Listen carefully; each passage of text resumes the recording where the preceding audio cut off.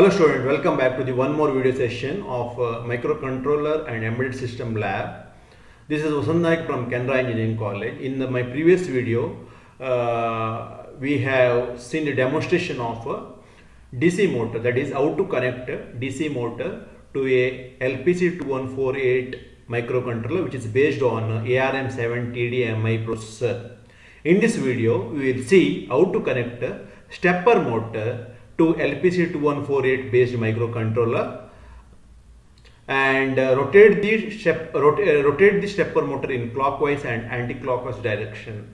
So before moving to the coding details, let's see the basic details about the stepper motor. So stepper motor, a stepper motor are DC motors that moves in discrete steps. They have multiple coils.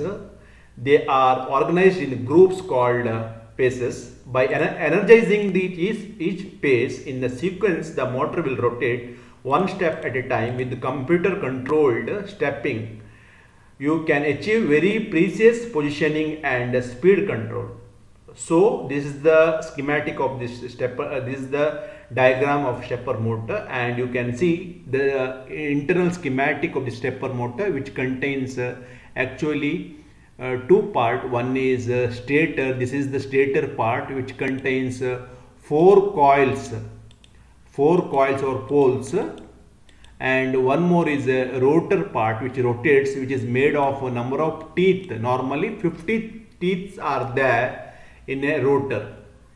So this is the stator, which has got four coils. Here you can see, and when you energize the coil, this rotor will rotate. It will move one step.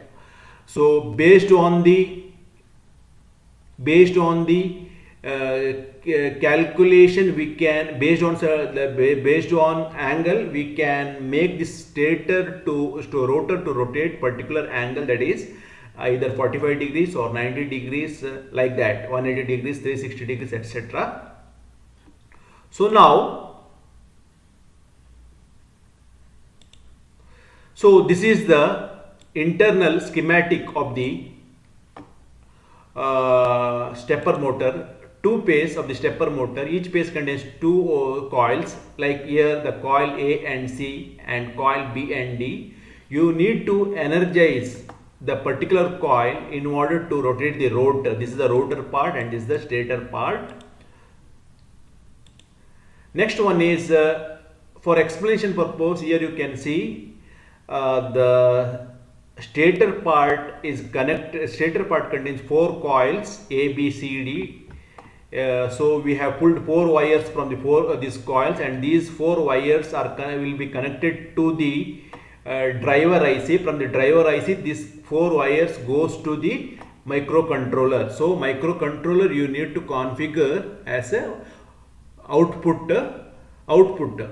So you need to connect the output pin of the microcontroller. These four wires you need to connect the output pin of the microcontroller.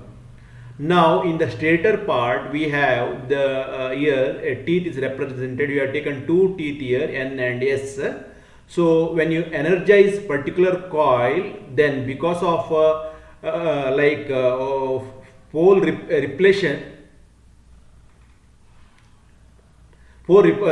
repulsion, this will get attracted towards this south pole. The south pole will get south pole will get attracted towards this here.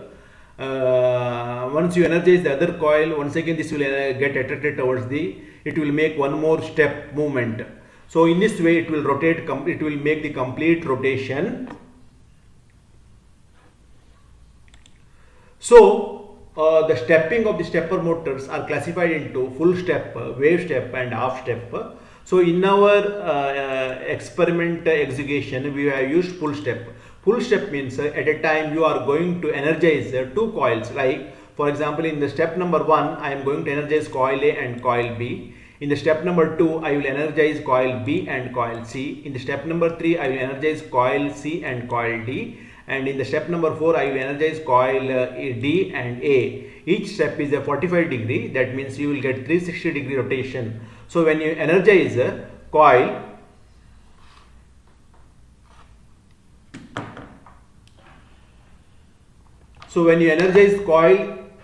A and B, that means when you energize this and this, so 1 minute. So when you energize the coil A and B, that is this and this, then the other coil C and coil D you need to de-energize, that is you need to apply logic 0. That time convert this value into hexadecimal, you will get this is C, that is 1100. You know the positional value of 4 bits 8421, so this is equal to C. So when you energize this and this, then this value becomes 6. When you energize this and this value becomes 3. When you energize this and this becomes 9. So you need to store these values in the arrays.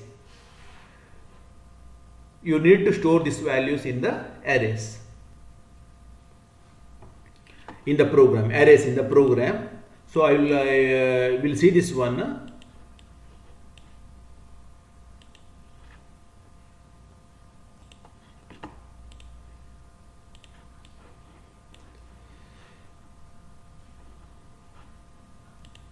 Now we will see, normally you cannot connect this stepper motor directly to the microcontroller. You need to connect the stepper motor to the driver IC, and driver IC you need to connect to 4 pins of the driver IC. You need to connect the 4 pins of the microcontroller. That means you need to configure the 4 pins of the microcontroller as an output port that will give output signal to the driver IC. Through driver IC it will energize the coil. So you need to configure 4 pins of the microcontroller as a output pin. So let's go to the program and we will see, try to understand. So according to the kit given by the manufacturer, we have used here FRC1 connector. So in my previous video I told you what is FRC1 connector. Let me take you to the pin details of the LPC218 kit we are using in our college. So this is the kit architecture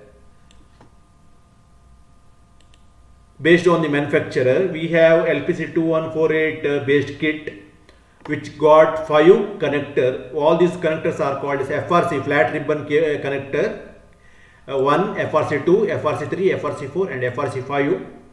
And FRC1, FRC3, FRC4 and FRC5, all these are 10 pin connectors, but FRC2 is 16 pin connectors.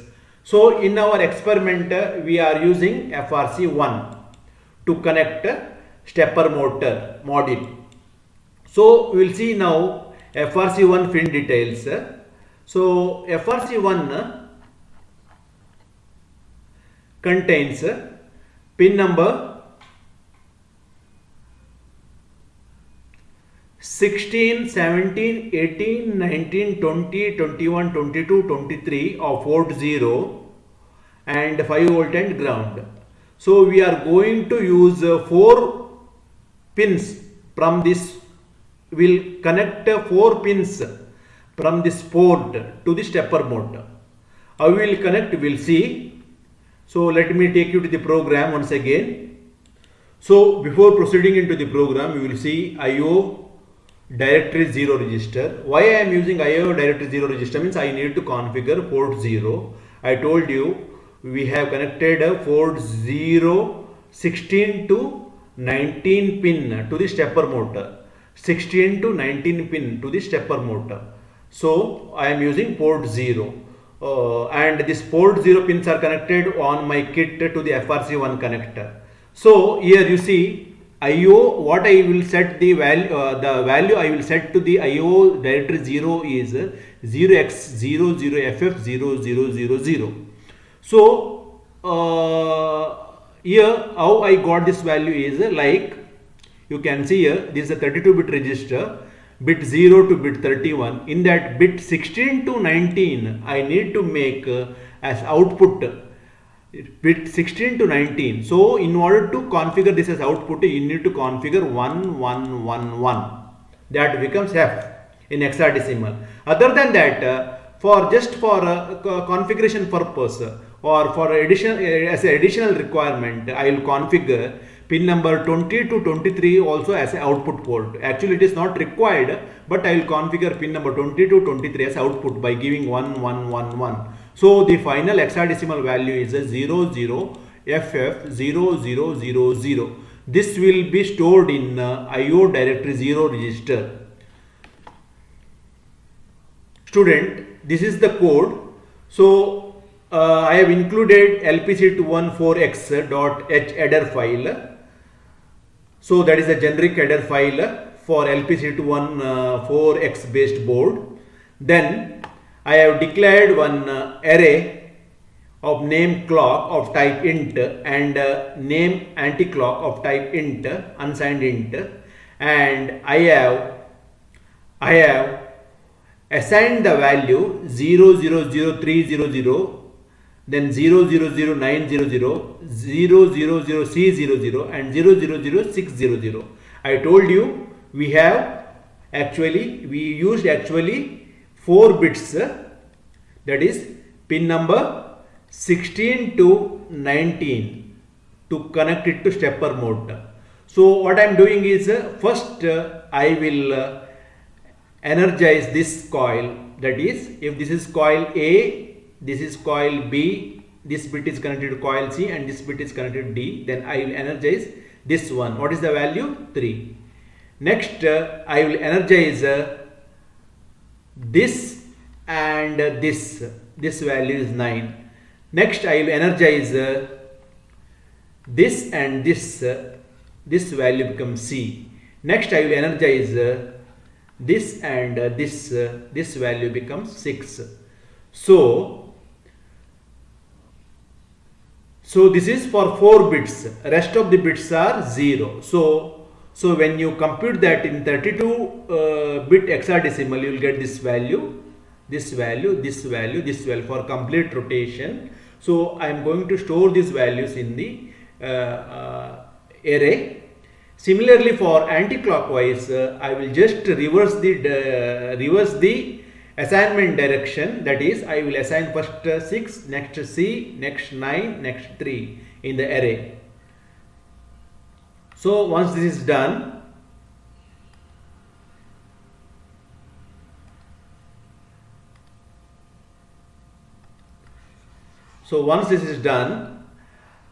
I have here function clockwise and anti-clockwise of type void, but it will take argument like speed and revolution.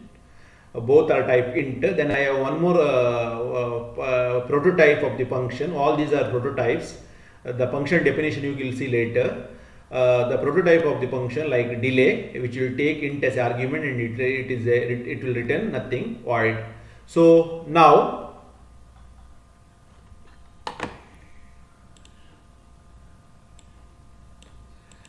we will see the main function. In the main function, so I have set IO0 directory register as 0x00FF00.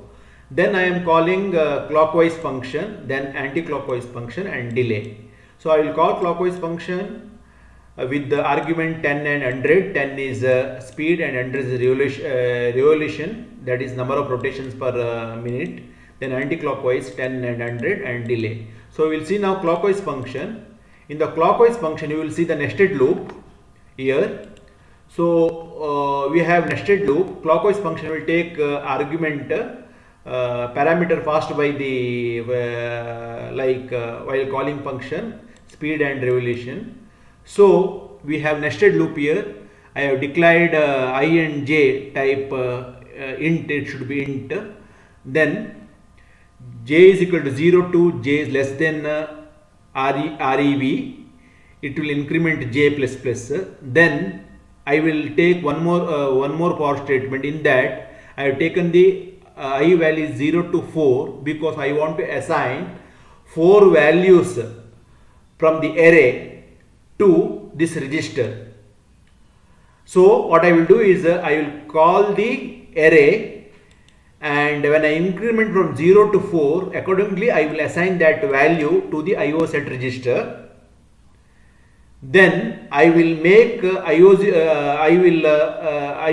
clear the other bits by making IO0 clear register using inverse of clock I. For example, suppose if I set 3, that is 0x00030000.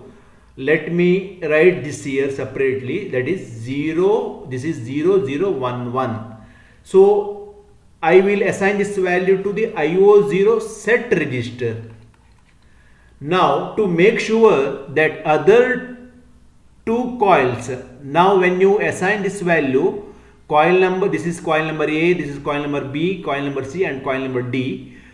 If you take in this order, coil C and D are energized. I want to make clear that I want to make sure that both coil A and B should be de-energized. For that, what I will do is I will take the inverse of this one, this value. That time this becomes 1100, and I will set that to IO0 clear register.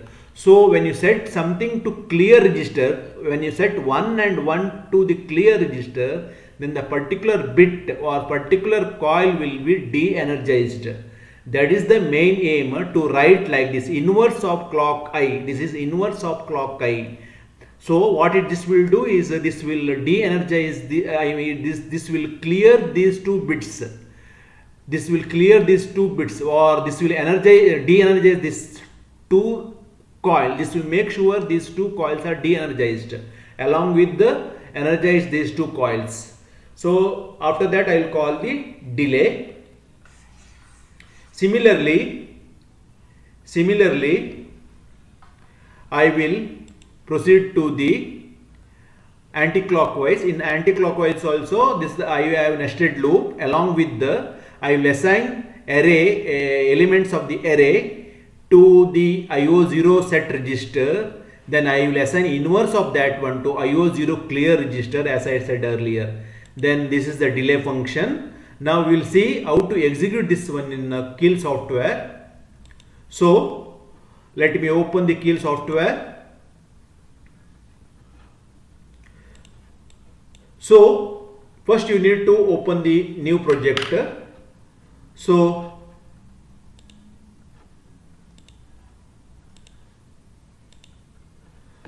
let me open the new project, new Microvision project.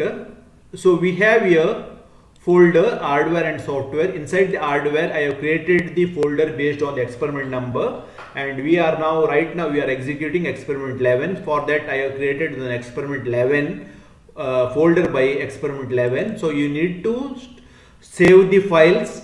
It's better to save the files in the separate folder so that it will not get mixed up with the other project. So I will give the project name here. The project name is STEPPER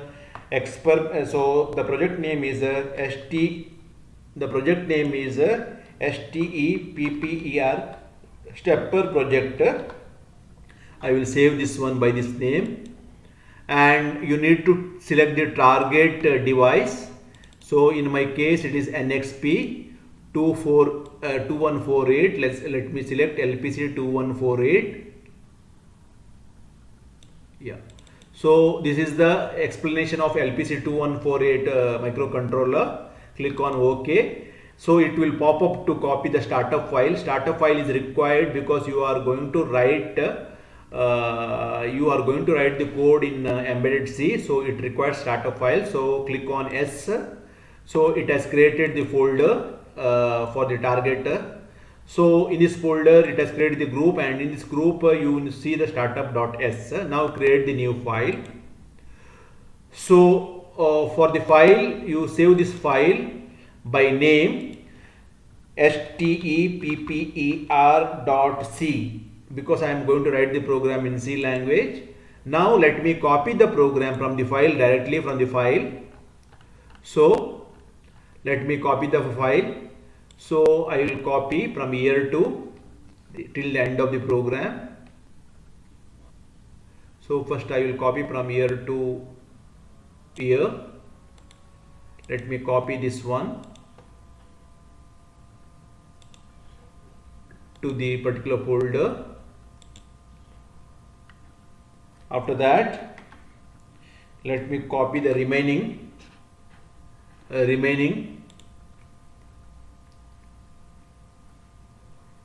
will go to the particular file and I will copy the remaining code, that is from here till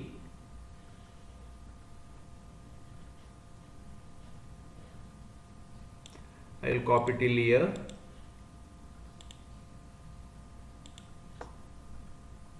So I will paste here.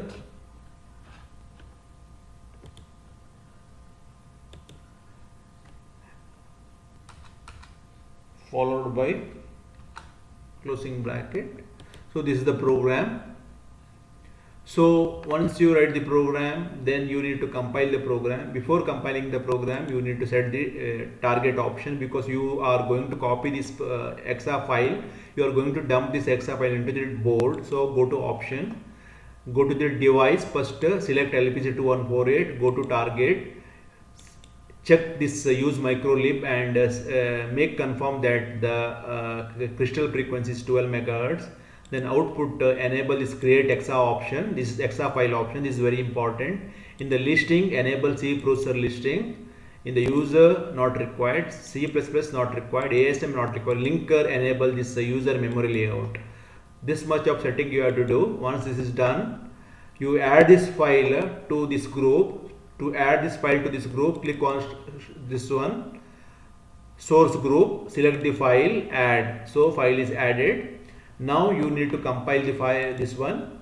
So it says 0 errors and 1 warnings. So let me clear that warnings also. So once again save the file and compile. It's 0 errors and 0 warnings. Then 0 errors and 0 warnings, build and rebuild. Now it has created the exa file. So let me go to directory and check. So my directory is in E drive, that is in this folder, that is in hardware, 11th experiment, and here you can see exa file is created. This file you need to dump into microcontroller board. So for dumping this file into microcontroller board, so you need to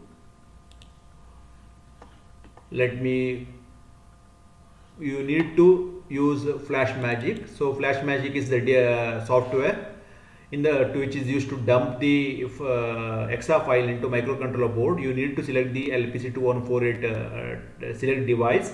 Then you need to select the target port, like COM port, to which port you are based on the port which your LPC218 controller is connected. In my case, it is COM3.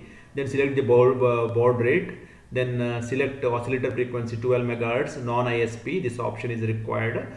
Then select the file. Let me go to the particular directory, like experiment number 11. So let me go to experiment number 11 and select the file. Then let me enable these two options, verify after programming and erase blocks used by the exa file. Then click on the start. It will dump the code into microcontroller board. Once this is done, then you can see the output on stepper motor. It will rotate clockwise and anti-clockwise direction. So you will see the demo at the end of this video. So here, before closing this video, let me show you debugging of this program. I will go to debug. Then I will use peripheral and I will enable this option, like I will use this option, GPIO slow interface port 0. So, and I will execute this program. I will execute this program in one go. And here you can see pin number 16 to 23 will be energized with the delay So based on this, stepper motor will rotate. Based on this, stepper motor will rotate, and here you see this value, IO0 set register value. So whatever value we are given, based on the clockwise and anti-clockwise, this pin will be enabled and disabled.